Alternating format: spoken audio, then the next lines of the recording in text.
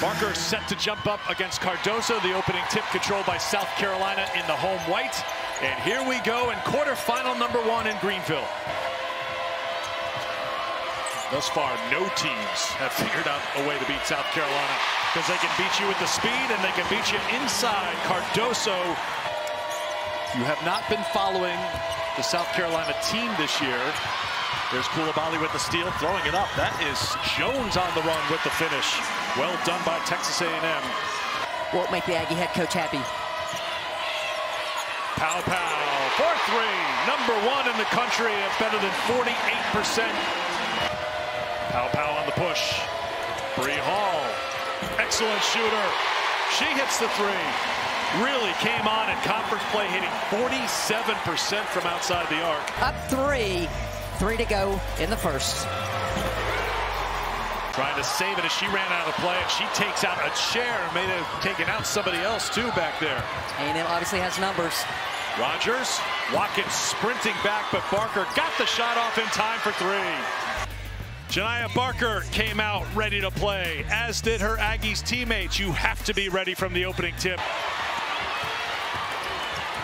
Today at Hilton into the game.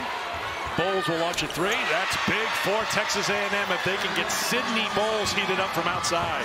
Open, it's just how they lead them. And Sydney Bowles, you can't give any space to. Tess Johnson just kind of flagging at her. That's like saying, do you... Good job by Texas A&M defensively. Soleil Williams, the freshman, with the steal. And the push and the block by Johnson for South Carolina. How about that defensive play? With great transition defense. Tessa Johnson just gets back, gets squared. Ware tried to knock it off of full Wiley. Here comes full Wiley, moving through traffic, looking back for Johnson. Wide open 3. Will end the run at 9 straight for South Carolina. Really important answer there by Texas A&M, but even better response by South Carolina. With the finish. And South Carolina rolling here in the second. Coulibaly from deep. 4-3, Aisha Coulibaly, just 16% from outside the three-point line this season. Green on the ball action by the Aggies that I was talking about. You see Ashlyn Watkins go with the ball handler. Coulibaly stays high. Ware back to Rogers. 7 on the shot clock.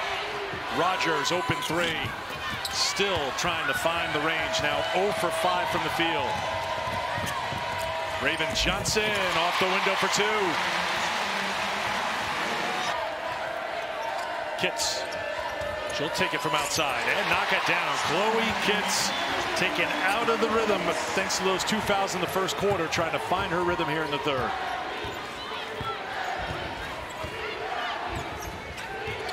Look at how far out KK Green is trying to initiate the offense because of the on-ball pressure of Raven Johnson. Bree Hall will do more of the same on Rogers. Rogers 0 for 5 in the first half. Second half's a different story. Knocks it down for 3. And Eric, I wonder if that's one of the adjustments by A&M. Coming off the initial on-ball screen, South Carolina was so good defending that in the first half. There you saw the re-screen. Pow pow on the drive over Ware. No. Cardoso has it blocked. Ware rips it away. Already South Carolina's defense being disruptive. Shot clock got skinny in every possession for the Aggies so far. Kitts with the finish.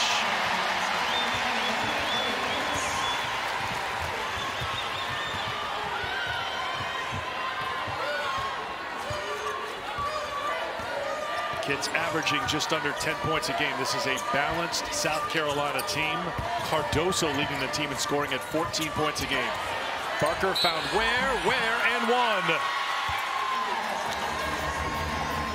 A&M was spot on. Ware waited until KK Green got out of the way to set the on-ball. Then KK Green set the great diagonal.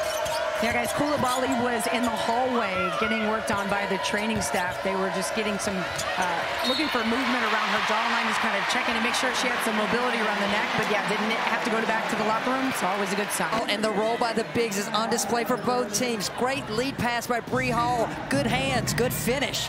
Was denied. Barker was close to her, and here's Rogers. Barker on the run, and And the finish. Here comes Texas A&M, led by Janiah Barker.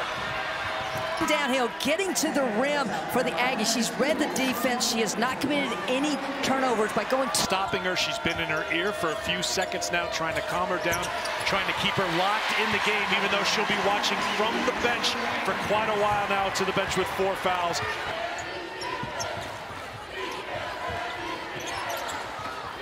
Johnson for Cardoso inside.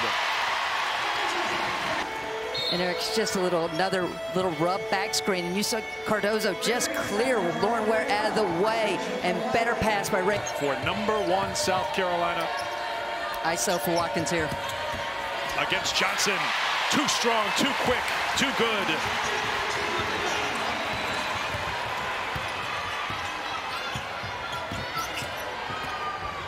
Now full Wiley will defend Rogers.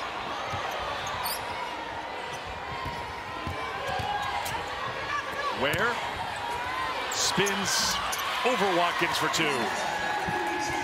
A&M doing a much better job attacking off of the screen on the ball and hitting the post, whether it's up and in or just hitting the roller this half so far. Ball takes the handoff from Watkins.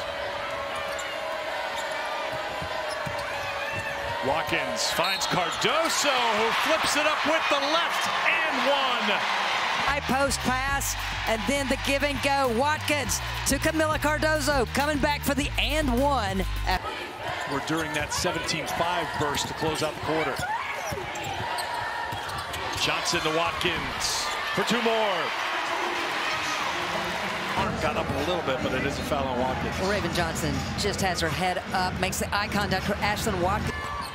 Fagan and Watkins in the post. On the floor, Coulibaly muscles it in for 2 more. Aisha looks just fine. 10-point game.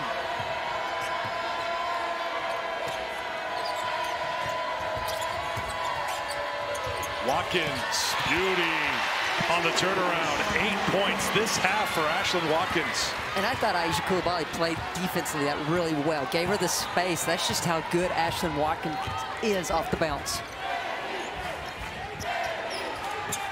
Coulibaly given a little room to operate. Throws up another tough one. Aisha Coulibaly on a run of her own right now. She's got 15 points. She has scored the last 8 for Texas A&M.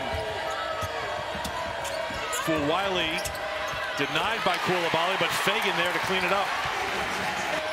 Missed opportunity right there for Texas A&M. Now Wiley to Fagan for 2. And we'll come back. Wiley, did Watkins grab the rim? No, I don't think she did. They look to the paint again with Cardoso. On the cut, Johnson, and 1. Tessa Johnson showing some strength, getting the basket and the foul. 34 paint points now for South Carolina, and they're doing it by moving without the basketball. Great pass by Camila Cardoso to Tessa Johnson, and she finished with South Carolina. Be proud of that. It's another thing to truly believe you can beat them, and this is where right now execution is at a premium. Coulibaly had to go up and get that pass. Made the pass to Ware, who finished. Coulibaly said it worked in the 3rd. Let's just go to it in the 4th. Amazing hops to get up, and then gives the assist this time to Ware for 2. With no Coulibaly on the floor, who's going to get the shot opportunity? It's Rogers. 5 points for Rogers. A gamble in the backcourt by Green. Here's Pow Pow. Back the other way. Cardoso with the putback.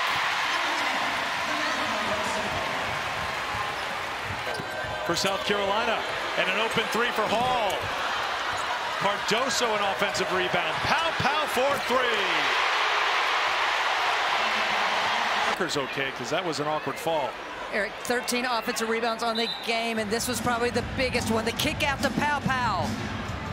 Part of a busy day here in Greenville. Here's Wiley with the basketball. Chloe Kitts leans in, count it, and 1.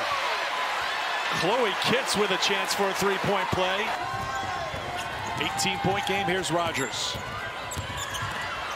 Rogers, tough shot for 2. defended by Bowles. Watkins rolls to the basket, trying to make the extra pass. It was at the feet of Kitts. And back the other way comes Hilton. Hilton to the basket. Good finish by Tanea Hilton for her first points. So there was a stop and a score. And they do it again. And I got to believe South Carolina's going to start working some clock. That clock now reads 3:20 and counting.